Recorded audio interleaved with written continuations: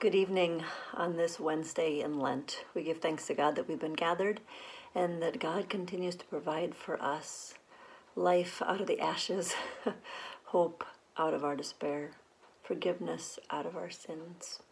Today we will once again be in the midst of our ashiness, and God won't leave us there. While we continue to be embraced by God's word, there is light in the darkness. Some announcements of our life together. We continue to have the Stations of the Ash through the rest of this month on Wednesdays from 9 a.m. to 7 p.m. If you haven't done those yet, to experience them in person, kind of in order again, you're welcome to sign up or call the office for that. If you haven't picked up or your Holy Week in the Box kit, or if you can deliver a few, we need to deliver a few still. So please look into that as well. And our Monday, Thursday, and Good Friday services on April 1st and 2nd are being planned for 7 p.m. both of those nights, either in person or you can watch it live stream. And then Easter morning's going to be either on April 4th, either at Driftwood Point at 7 a.m. or 9:30 in the sanctuary. Continue to be generous in your Lenten giving, and we will also direct that into our community and give thanks for the ways we are called to live our faith and to care for our neighbor. So let us prepare our hearts and our minds for worship.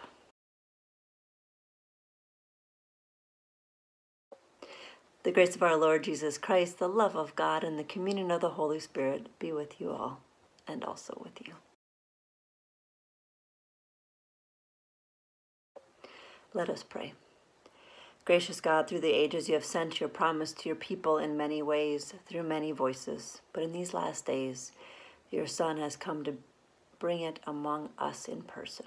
Through your Holy Spirit, prepare our hearts to recognize him in his many forms and to receive him as our Lord and Savior. Amen.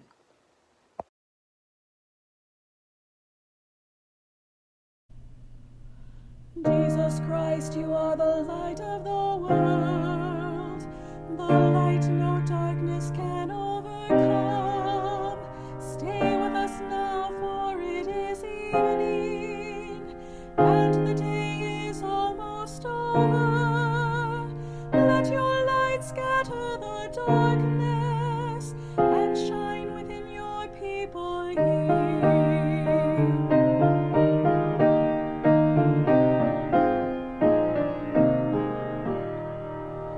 Joyous light of heavenly glory, loving glow of God's own face, you who sing creation's story, shine on every land and race.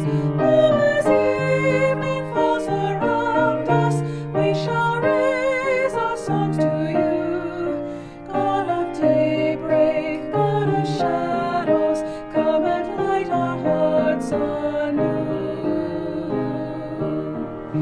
In the stars that grace the darkness, in the blazing sun of dawn, of the light of peace and wisdom, we can hear your quiet song. Love that fills the night with wonder, love that warms the weary soul, love that bursts all chains asunder, set us free and make us whole. You who made the heaven's splendor, every dancing star of night, make us shine with gentle justice, let us each reflect your light.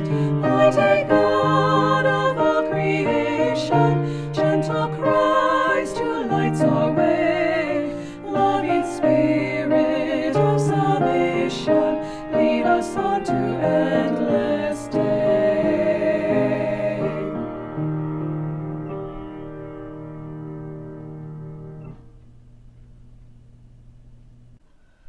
May God be with you all, and also with you.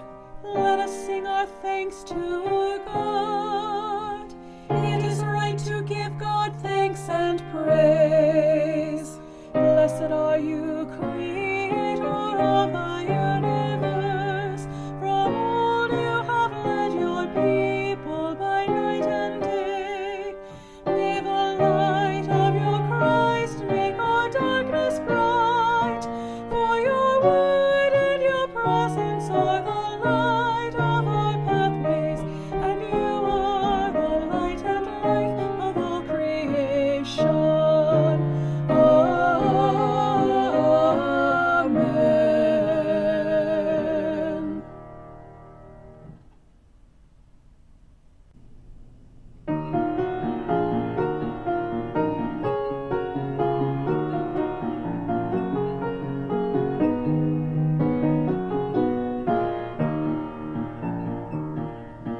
Let my prayer rise up like incense before you, the lifting up of my hands as an offering to you. O God, I call to you. O God, I call to you. O hear to my voice when I cry. My voice when I cry to you. Let my prayer rise up. Let my prayer rise up. Incense be lifting up my hands as an offering to you. Keep watch within me, God. Keep watch within me, God. Deep if your light be burning bright. Let my heart rise up. Incense be lifting up my hands as an offering to you. All praise to the God of all. Praise to the God of all. Praise be to Christ and the praise be to Christ and the Spirit of life. Let my prayer rise. Let my prayer rise. Incense be lifting up my hands as an offering to you.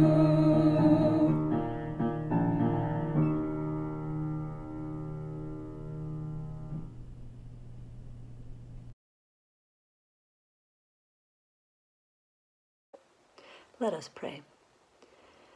May our prayer come before you, O God, as incense, and may your presence surround and fill us, so that in union with all creation we might sing your praise and your love in our lives.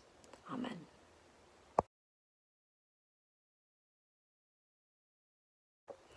Our reading tonight comes from the book of Job, chapter 42, verses 1 through 6. Then Job answered the Lord, I know that you can do all things, and that no purpose of yours can be thwarted. Who is this that hides counsel without knowledge? Therefore I have uttered what I did not understand, things too wonderful for me, which I did not know. Hear, and I will speak. I will question you, and you declare to me. I had heard of you by the hearing of the ear, but now my eyes sees you. Therefore I despise myself, and I repent in dust and ashes. The word of the Lord. Thanks be to God.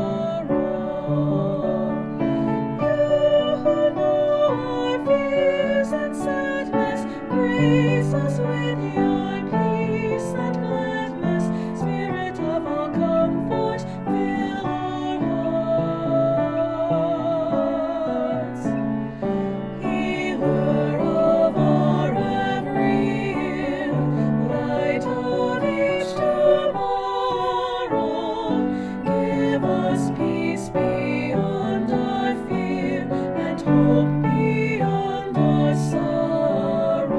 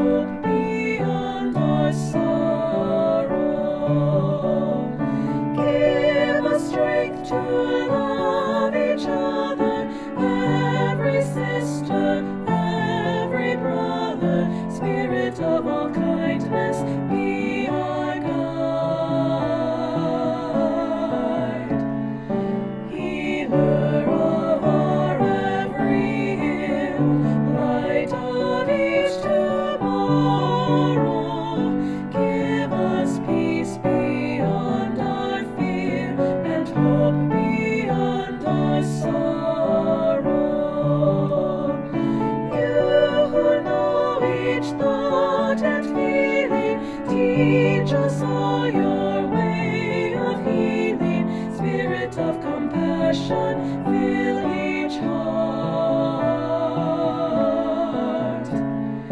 Healer of our every ill, light of each tomorrow, give us peace beyond our fear and hope beyond our sorrow.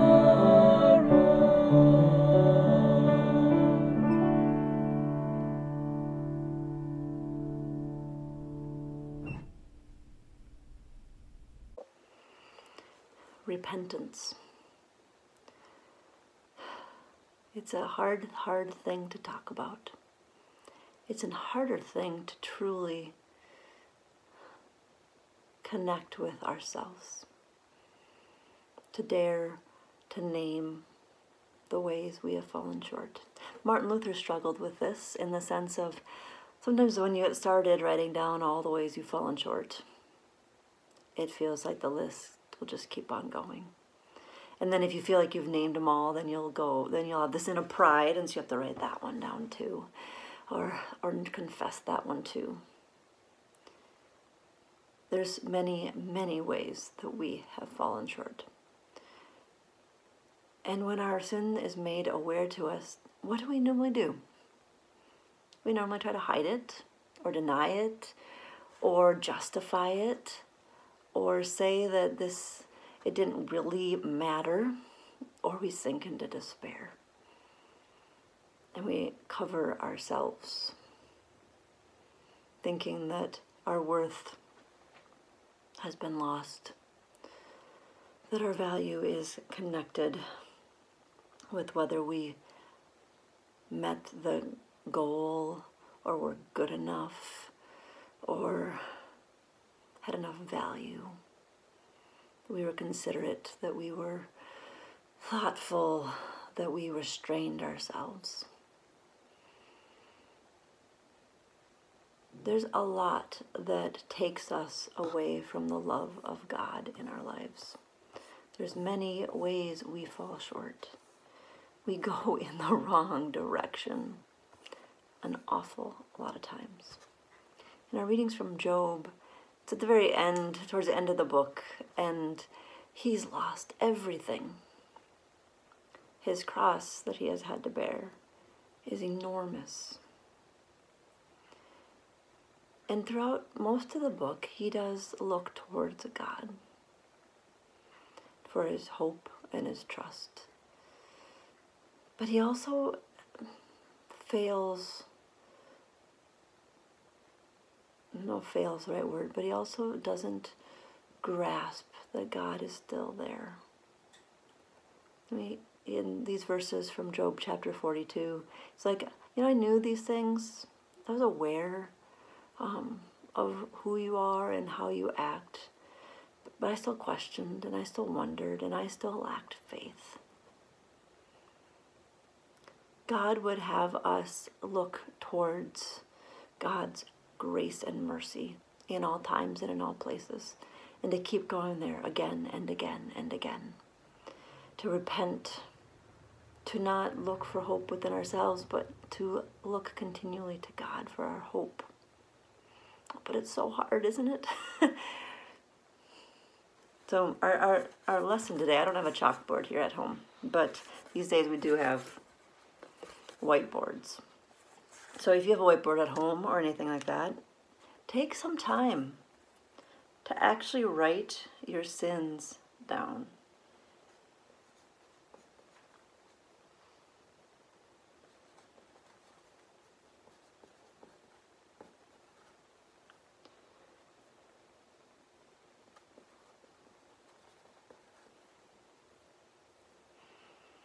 And then, whether it's with chalk, with a whiteboard, erase that. And your fingers are likely going to be kind of dirty. The dust, the remnants of your sin clinging to you. And rub it off, because you didn't probably want to see it there.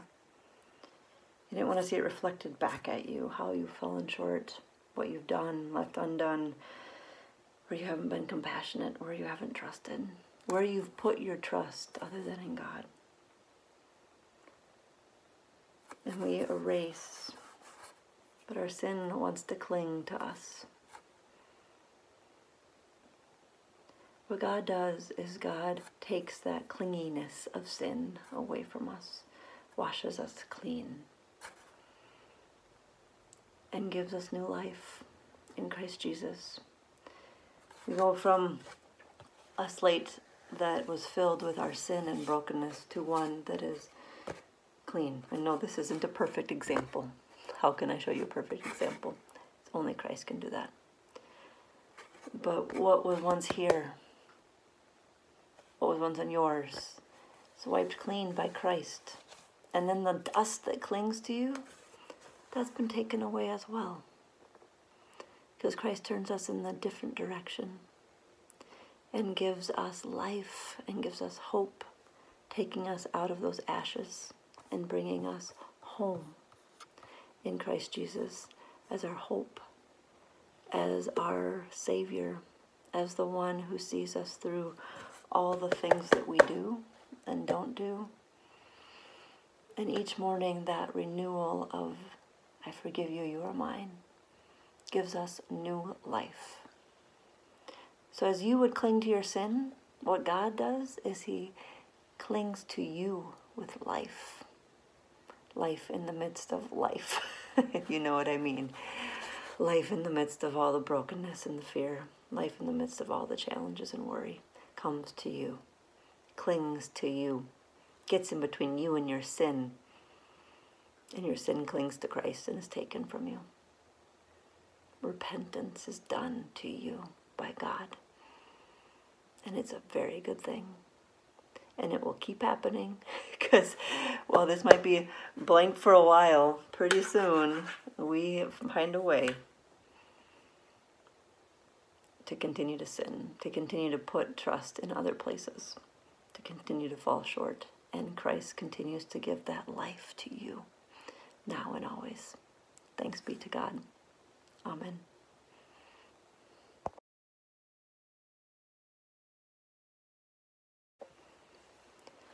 The light shines in the darkness, and the darkness has not overcome it.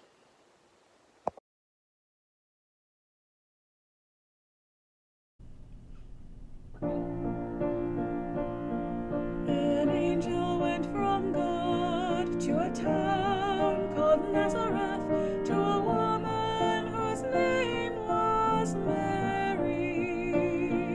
The angel said to her, "Rejoice, O highly favored, for God is with you.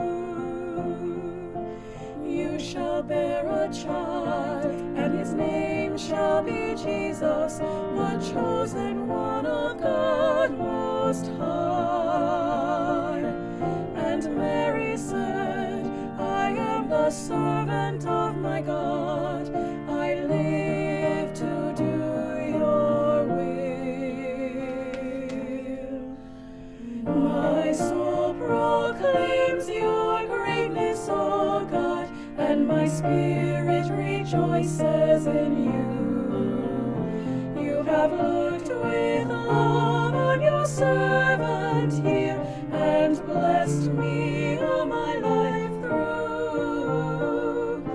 Great and mighty are you, O Holy One, strong is your kindness evermore.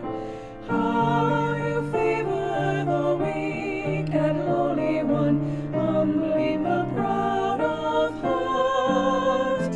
You have cast the mighty down from their thrones, and uplifted the humble of heart.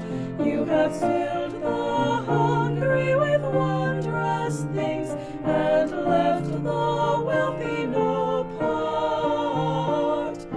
Great and mighty are you, O faithful one, strong is your justice, strong your love. As you promised, you said,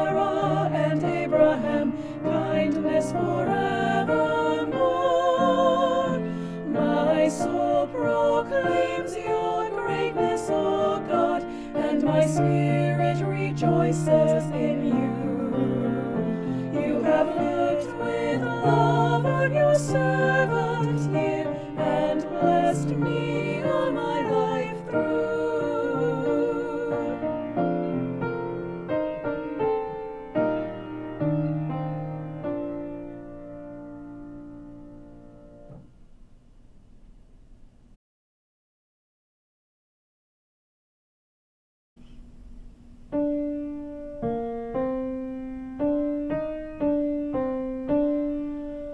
God of mercy, hold us in love. In peace we pray to you. God of mercy, hold us in love. For peace and salvation we pray to you. God of mercy, hold us in love.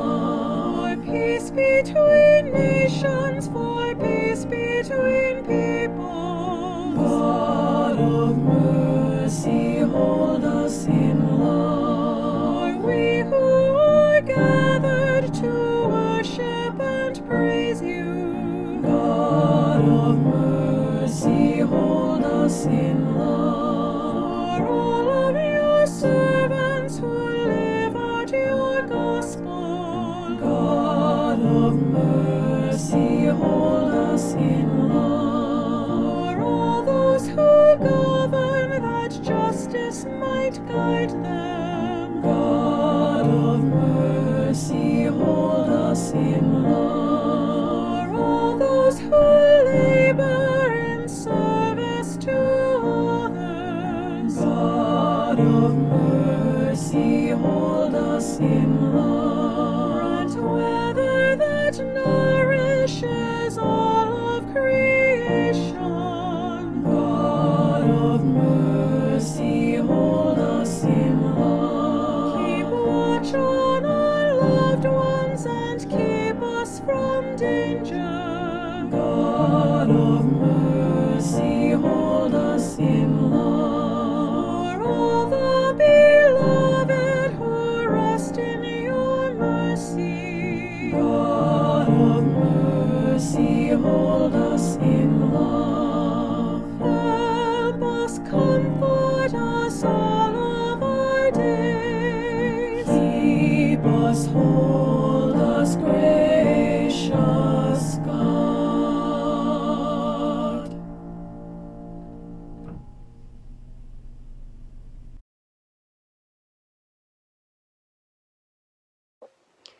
Let us pray. Great and merciful God, source and ground of all goodness and life, give to your people the peace that passes all understanding, and the will to live your gospel of mercy and justice, through Jesus Christ our Lord. Amen. God, remember us in your kingdom and teach us to pray. Our Father in heaven, hallowed be your name. Your kingdom come, your will be done on earth as in heaven. Give us today our daily bread. Forgive us our sins as we forgive those who sin against us. Save us from the time of trial and deliver us from evil. For the kingdom, the power, and the glory are yours, now and forever. Amen.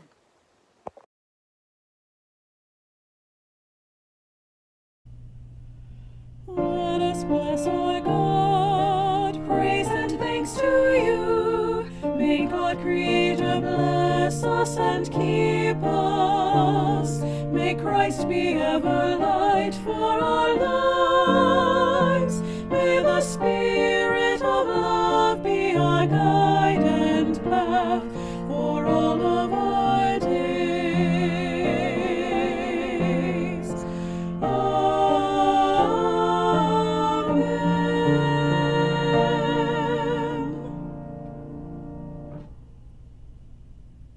The God of hope fill you with all joy and peace in believing, so that you may abound in hope by the power of the Holy Spirit. In the name of the Father, and the Son, and the Holy Spirit. Amen. Go in peace. Christ is with you. Thanks be to God.